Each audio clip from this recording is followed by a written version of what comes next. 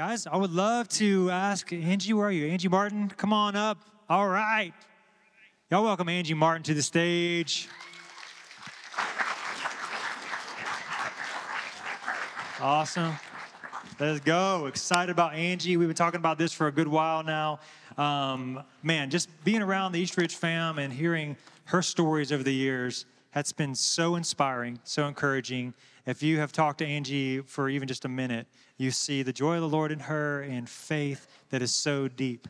And I'm excited to hear from her story. I would just like for us to pray for her.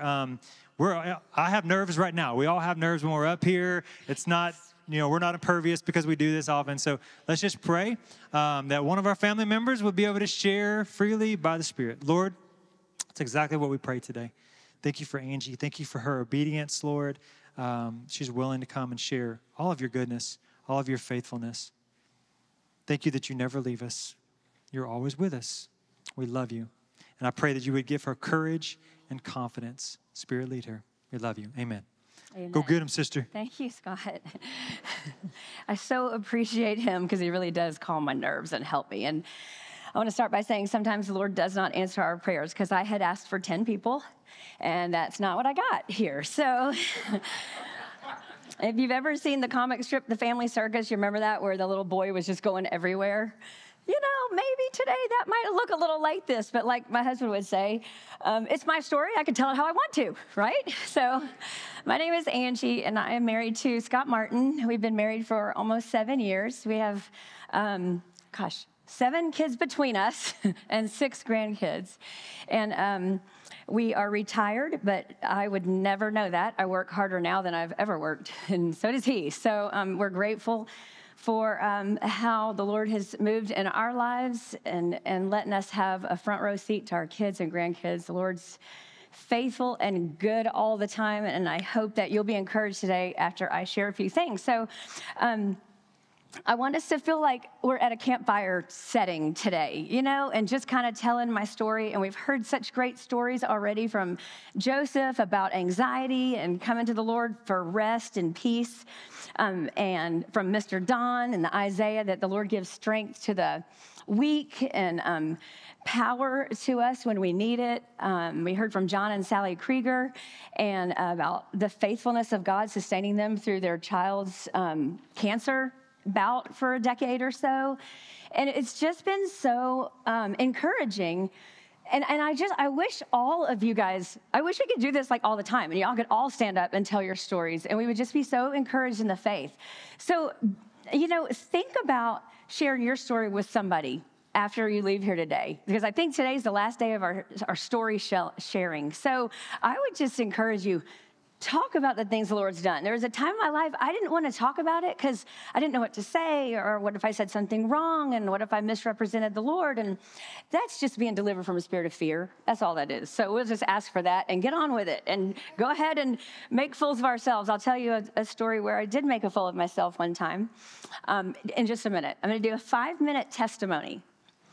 At 5 or 6 years old, my parents were committed to taking me and my brother and sister to church every Sunday. But before we would go to church, we would go buy Krispy Kreme donuts. So in my brain, I equated Krispy Kreme donuts and church, and I've kind of been obsessed with both ever since. So it's a shame. I wanted to get 300 donuts and bring them, and so they'd be sitting outside, and Inglis didn't have any. Kroger had 1 dozen. So my plan failed. So get you a donut sometime and think of that, So at age 12, we were going to a Presbyterian church. My dad served as deacon. And then my parents had bought a farm down here in New Bern. And so we'd come down every weekend. And me and my sister, our 2 best friends, we'd drag them with us. And we went to Mansfield Baptist Church.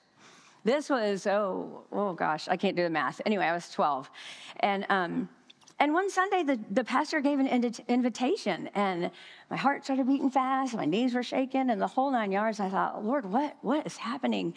And it was one of those, just an invitation to come. So I grabbed my 2 best friends and my sister, and we walked down that aisle, and we said yes to Jesus for the first time. And ever since then, the Lord's just been like inviting me, like you, into a life of prayer.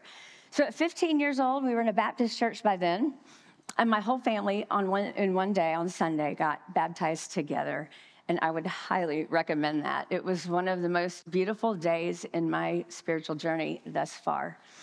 And then at 18 years old, I graduated high school, went to University of West Georgia, where I tried out for the tennis team and my sister, and we made it.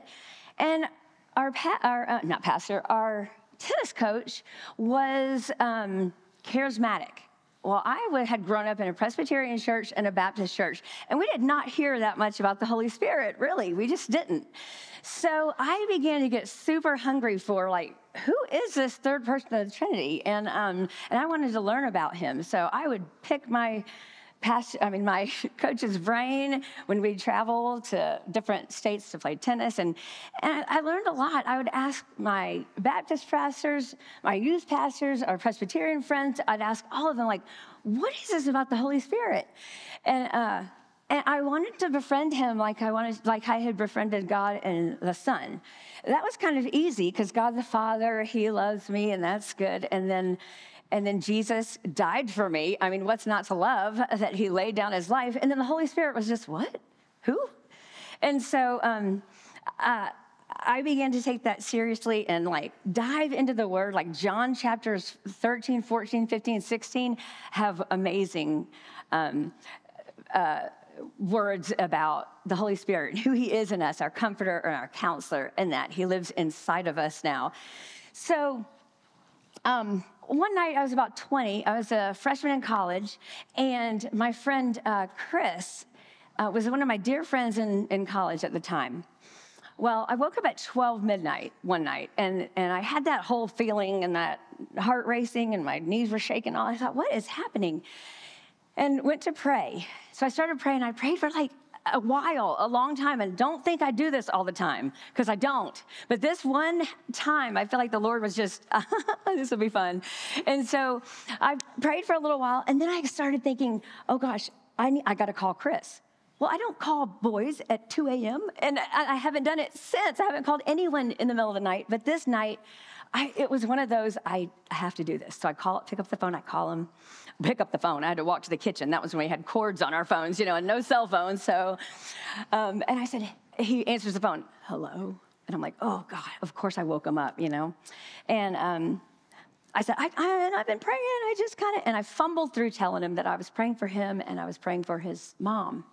And I said, I just want to say to you that your mom's going to be okay. I really feel like the Lord's going to give you peace. And I'm just him-hawing and doing my best. And he's like, okay, tomorrow, Ange. I was like, okay, bye.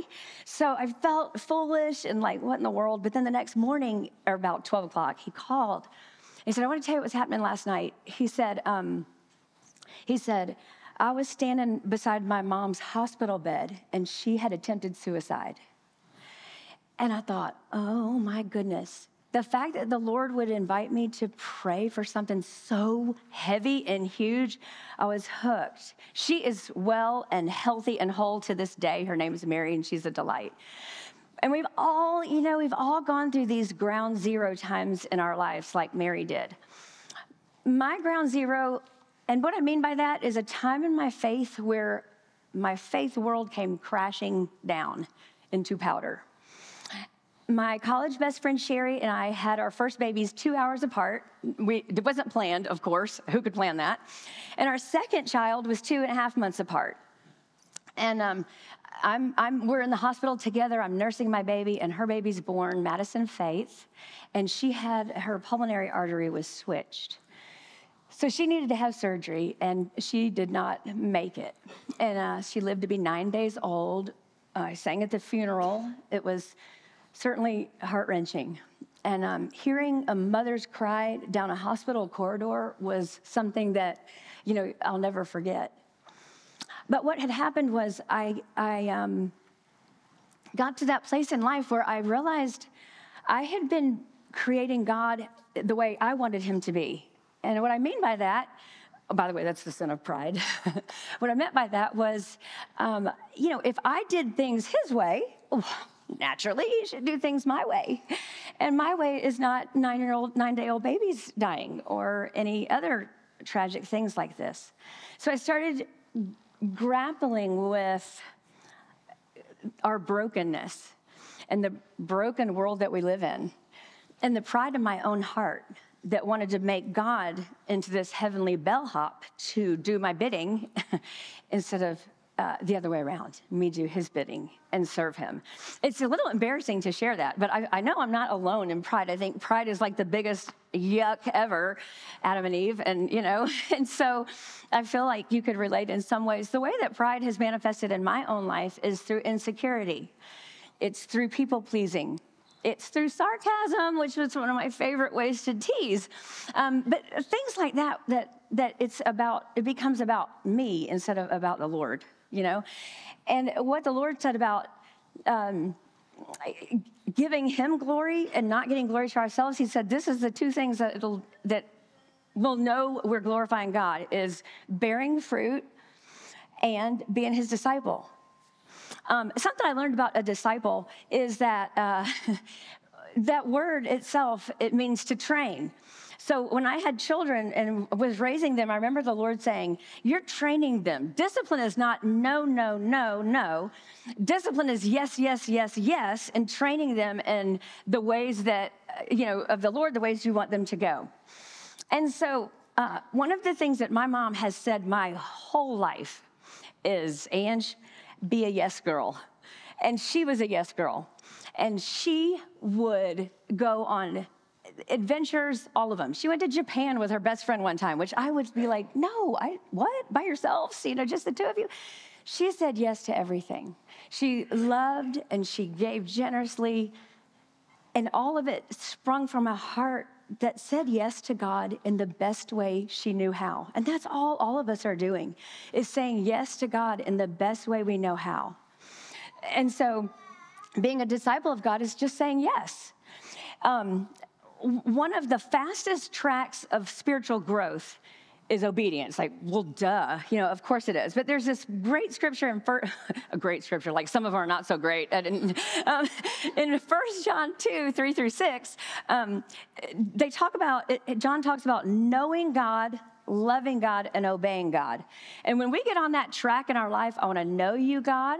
I want to love you. I want to be loved by you. I want to obey you. Boy, that's a fast track. So a fast track to growth and grace, I might add. There were a couple of other times in my life that were ground zero. One was when one of my closest 5 friends, Chloe, she died at 38 years old of cancer after having had her 4th baby 3 months before. That was a tough one, obviously, to get through. So the next thing was I was married 19 years to my first husband, and we did not make it work. My heart had grown hard. I had contempt in my heart for him.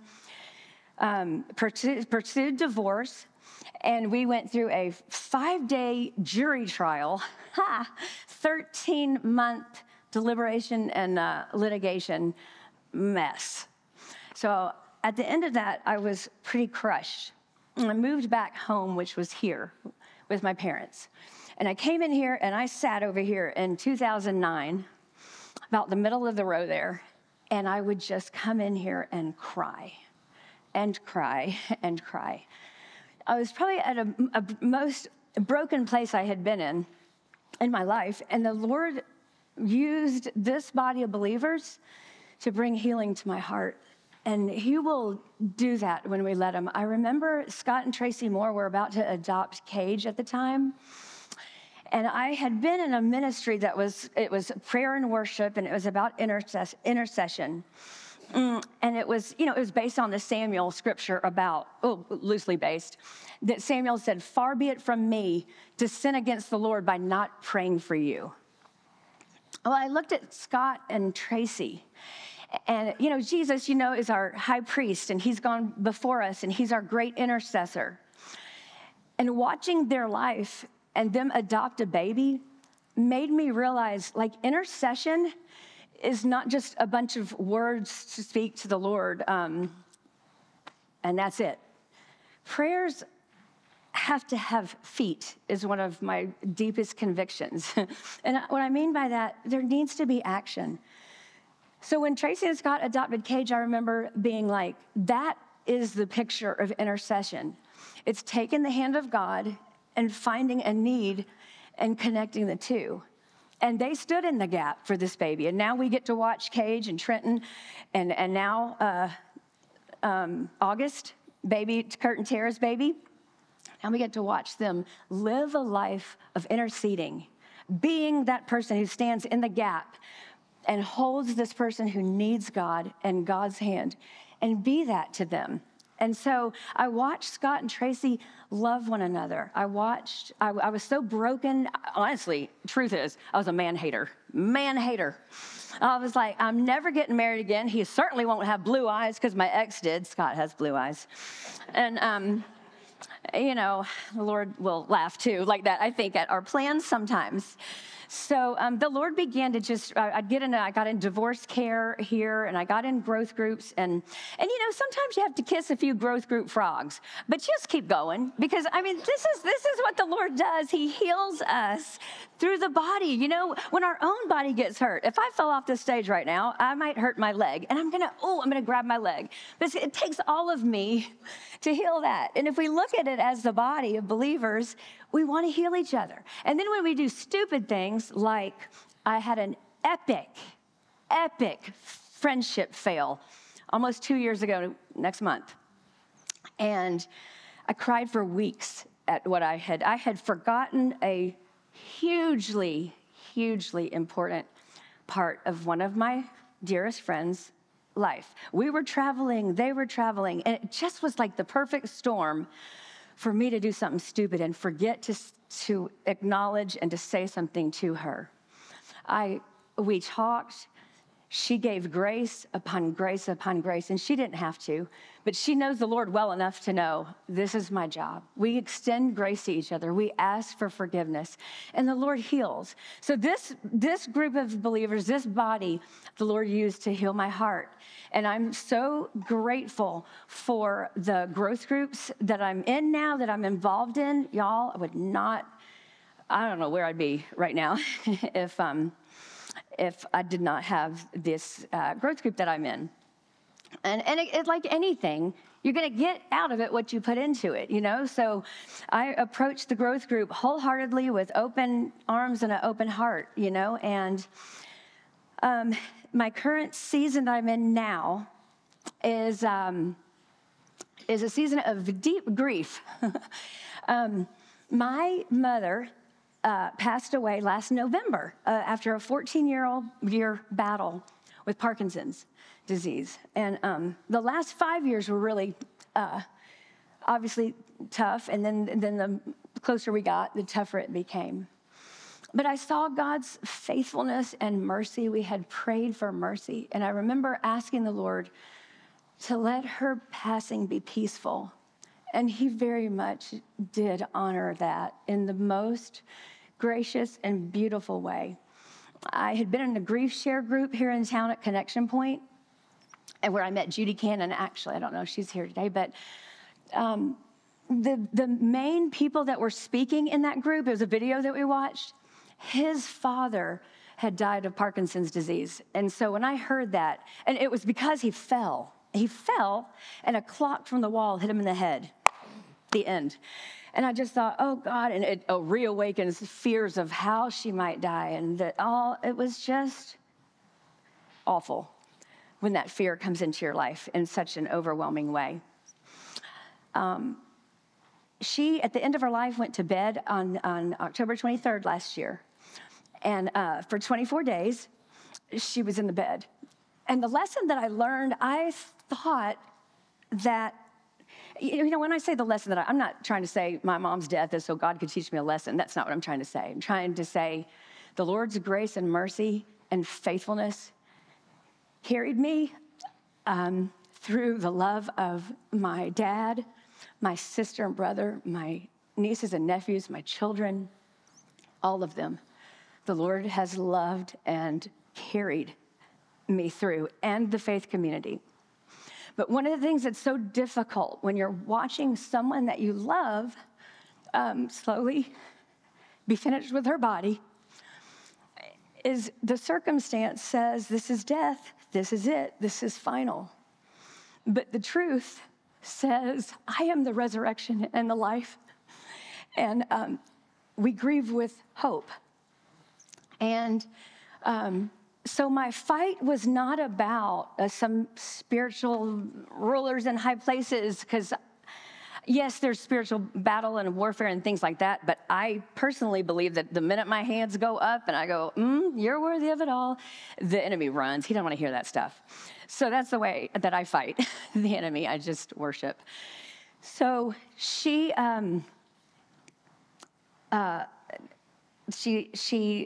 laid there for 24 days, and I can remember crying in the car after I left her house one night. And I was screaming to Jesus, saying, I don't want this to be the end. I don't want this to be the end.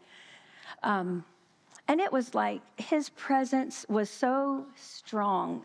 And this felt like one of those, if I go up to the heavens, you're there. And he said to me, Angie, this isn't the end. I'm the end. I'm the beginning and the end. This is not the end. So knowing the Word of God and the God of the Word, there's just no other way to live. One way that I did at these ground zeros in my life, I always go back to Psalm 139:17. And Jesus said in a couple places that this is our work. This is our work, is to believe. That's so easy. This is your work, to believe. And how do we believe? Faith comes by hearing the Word of God. And so I remember my mentor at the time saying, have you ever taken one Bible verse and just dove deep into that one verse? And I was like, no, I got to read the Bible in a year, and I got to read the chapter a day, and I got to, that kind of thing. He said, take a month and read one verse. And so I picked Psalm 139:17, and I read that thing, and I prayed it, and I sang it, and I wrote it, and it was steering wheel and bathroom mirror and all the things for a month, until I began to believe how precious toward me and about me, God, are your thoughts, and how vast is the sum of them. If I were to count them, they would outnumber the grains of sand. And I began to believe that God loved me. God so loved the world, yes, but I began to take it personally. He loves me. And then it was like he opened the eyes of my heart to see how he loves me. I take sunrises so personally. There's a song we used to sing in church that you paint the skies for me to see. I take sunsets personally. I take sitting on the beach and feeling that ocean breeze personally. It's a way he loves me.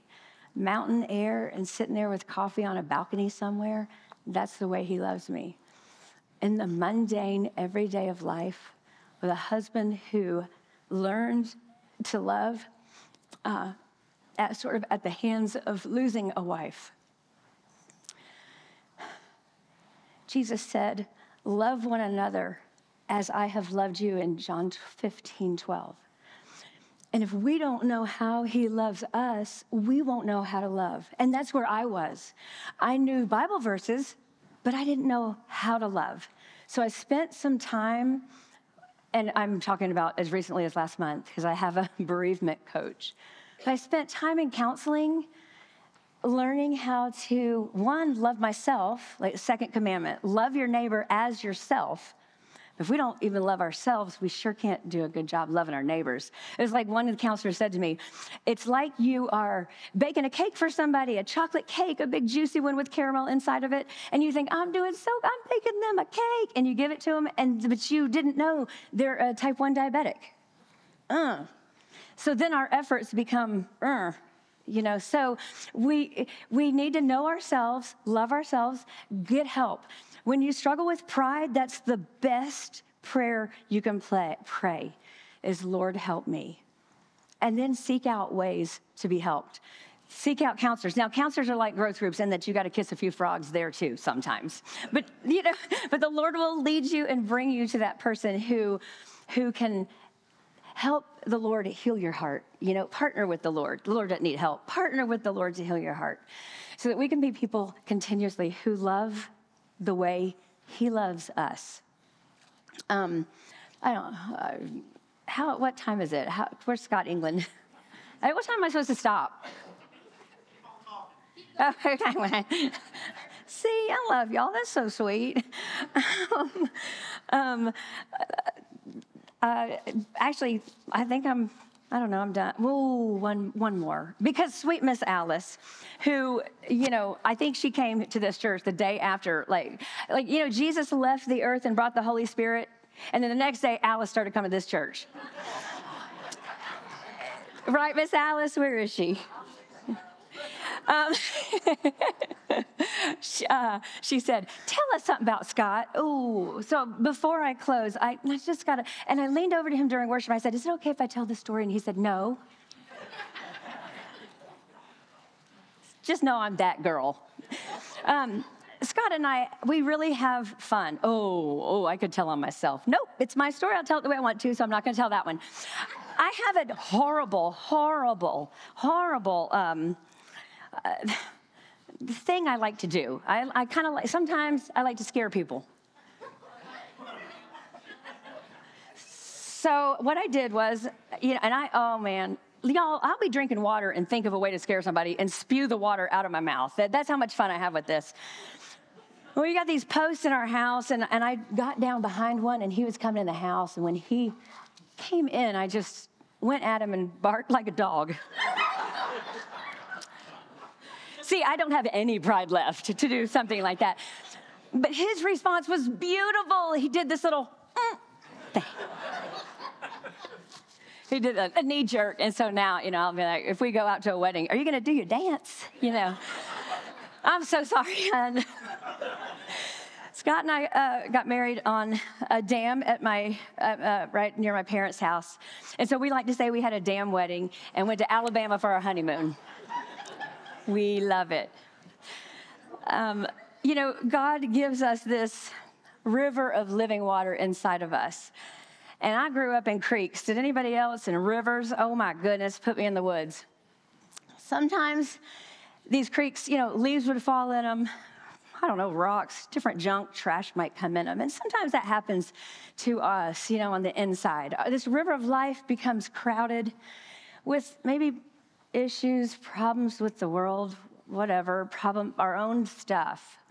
And repentance is just getting before the Lord and going, I really want that out, Lord. I don't want that in my river of life, And he's so faithful and just when we confess those things to each other. And a good place to do that, obviously, is in family relationships, in church family relationships, if you have it. But I'm like Scott England when he said we do communion every week. It's like, every week. But in my pride, I will tell you, in my early 30s, I can remember sitting before the Lord going, I can't think of any way that that I'm sinning. And that's so embarrassing to admit, but there it is. And then I refer back to David's psalm. See if there's any offensive way in me. Now, on a Sunday morning, I'll be like, Lord, I know I have done something dumb this week. And I'm sorry, and I don't want it. And cleanse me. I know you're faithful to cleanse me. And I love these moments to come together and get right before the Lord and not lean in my own self-righteousness or what I know about the Bible, but maybe not be putting into practice, and most likely not be putting into practice, So, know God, love God, obey God. And then I began to understand seasons in my life that if I go to the heavens, you're there, like we read. If I make my bed in the depths, you're there. If I rise on the wings of the dawn, get married on a dam, you're there.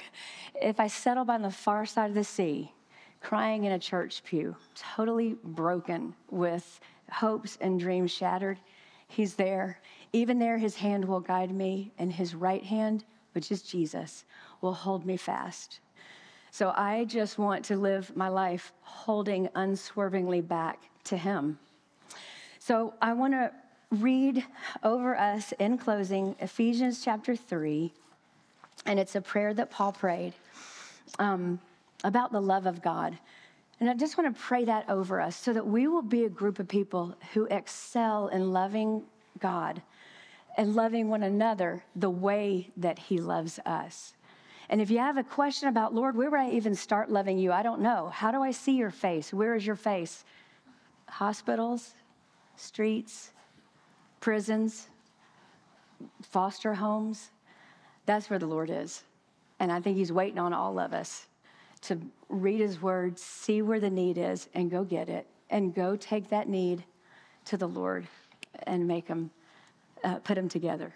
So Ephesians 3, verse 14.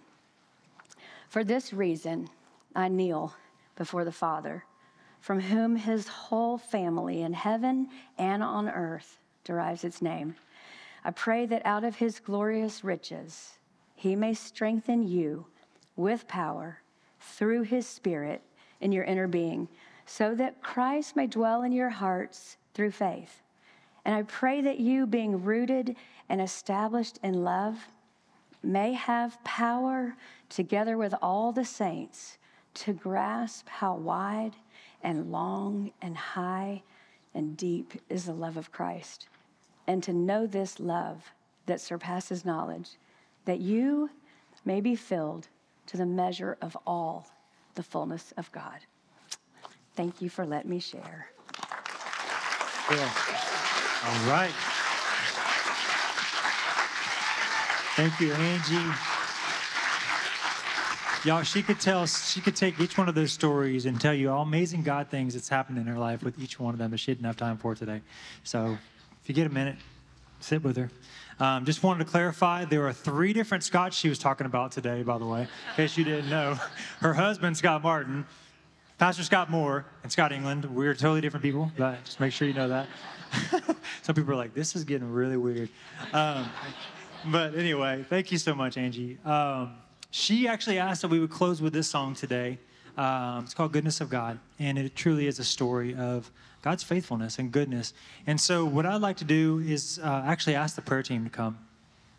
If you're here and you're on the prayer team, come down. We have a team of people that are committed to pray, not only here during the service, but throughout the week, as we all do, but specifically, this is what they do. It's part of the way they serve. If you would like for somebody to, come on, Amy, you're good. Y'all can come on down. If you would like for somebody to pray for you, maybe something that you heard today, the Holy Spirit has pricked your heart or convicted you in some way, and you would like for someone to pray for you, come down and see one of these prayer team members here. Have any guys, any of the prayer team guys? Just Jason. Jason's coming, great. And if you would like to just come and pray here, we call it the altar, this holy place, this place that we set apart to just pray. You can come and pray by yourself. And if you want to pray by yourself, no one will come pray for you. You'll be there all by yourself to pray with the Lord.